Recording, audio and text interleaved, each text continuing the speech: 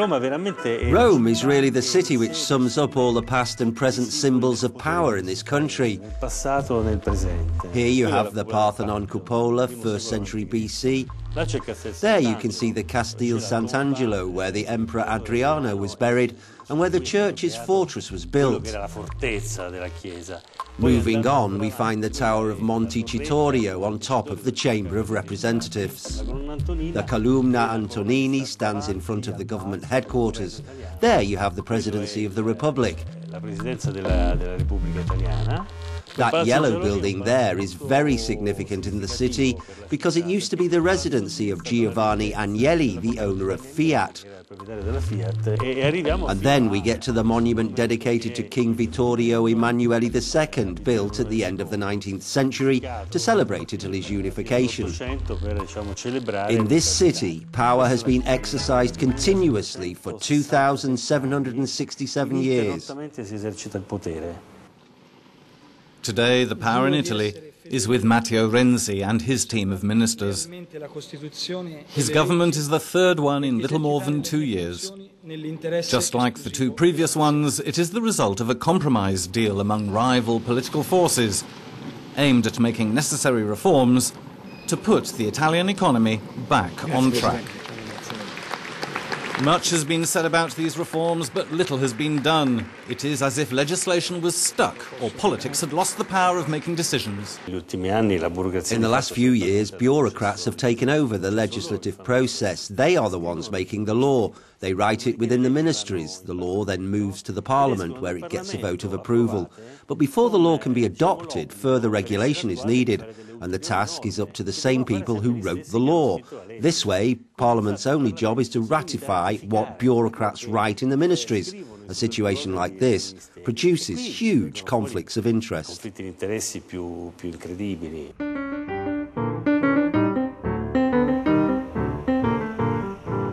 In the last 5 years, 480 laws have been passed to change the rules on taxation. Out of these 480, around 60 have simplified the system, while the others have made it even more complex. And often, as Sergio Rizzo pointed out, are further steps required for the law to be implemented, a regulation written by top-ranking bureaucrats. Antonio Catracalla was a member of this select elite for many years, up until a few months ago. In many cases, the regulation is necessary because of the technicality of the law, which is extremely complex. In other cases, the regulation is required in order to find a political agreement. Is there a controversy? Representatives in Parliament decide that the issue will be dealt with afterwards, with a regulation. But this doesn't always happen. A parliament unable to take decisions makes the top officials of the public administration even more powerful, endowing them with political responsibility. It's a real takeover, considering that they're not elected and often they do not even have to quit when the government resigns. When a minister takes office, he hires a general director for a 5-year term. Then a year and a half later, when the government collapses and a new one, supported by a different political majority, takes its place, the new minister inherits the general director hired by his predecessor. Now the director must choose. He can change political affiliation, and this happens quite frequently amid our bureaucrats, or he can mount a sort of opposition to the new minister. The Constitution says that top officials of the public administration must be selected by open competition among the members of the Council of State, the judges of the Administrative Court, and a few other exclusive circles. Bureaucrats today and judges tomorrow, or vice versa. And this raises questions. Often the state councillor ends up being the judge who applies the law, because there are laws that he wrote, literally, that he contributed to write, together with the minister. Then, if he goes back to being a judge, he will make a decision in a courtroom based on the law which he wrote. And here there's a kind of conflict. The role of the legislator and the role of the judge should always be separated. Ever since 1889, the Council of State has had its headquarters in Palazzo Spada, one of the most impressive Baroque buildings in Rome. In the courtyard, the forced perspective gallery by Francesco Borromini provides an apt metaphor.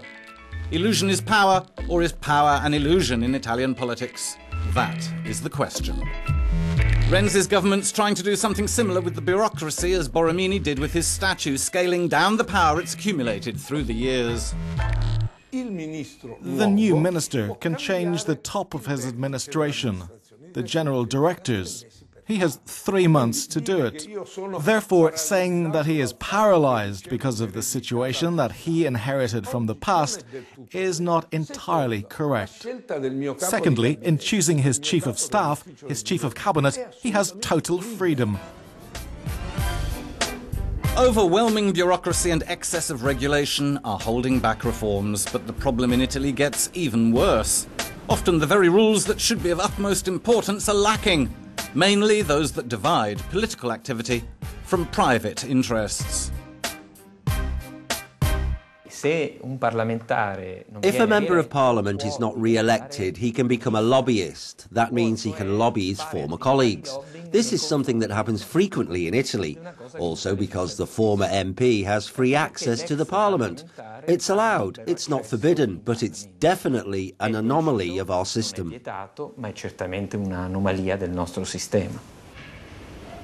Unlike what happens in most European countries and in others as well, in Italy there is no such thing as a registry of lobbyists, a factor that makes the system even more opaque and exposed to corruption.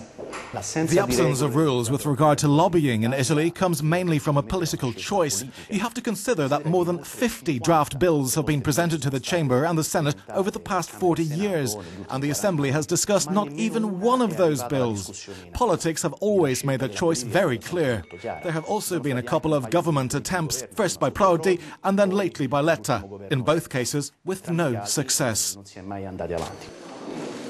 Pierluigi Petrillo was part of the group of experts that last year were entrusted by Prime Minister Enrico Letta with designing new transparency laws. He explains why their proposals were turned down.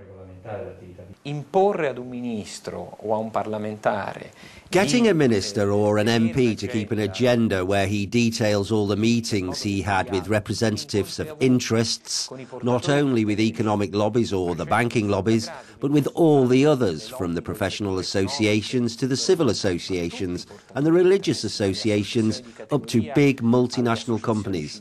All these obligations have been considered excessive. Questi obblighi venivano considerati eccessivi. In its latest report, the European Commission says that corruption in Italy is as widespread in the public sector as in the private one. This system favours vested interests and threatens to paralyse the country. The way to fix it is known. It takes the will to do it.